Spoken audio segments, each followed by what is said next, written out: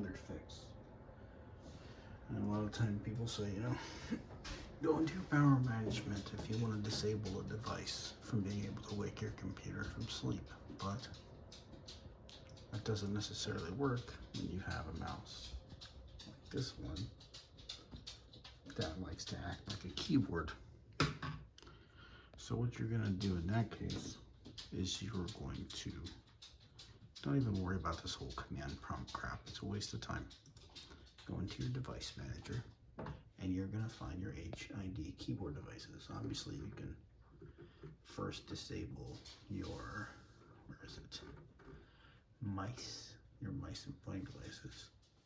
Because I like to wake it up with my keyboard, but sometimes your mouse moves a little and it wakes it up. So you go into your HID keyboard devices and you'll notice that multiple of them, probably 2, have power management option for allow this device to wake up the computer. So leave the first one checked, more than likely that's your keyboard. Now these other 2 don't have that option, but this last one, guess what it does? It has it. And that is my mouse. So uncheck that for that. Okay. Restart your computer. Give it a shot. I bet you it works. It works for me. Thank you very much.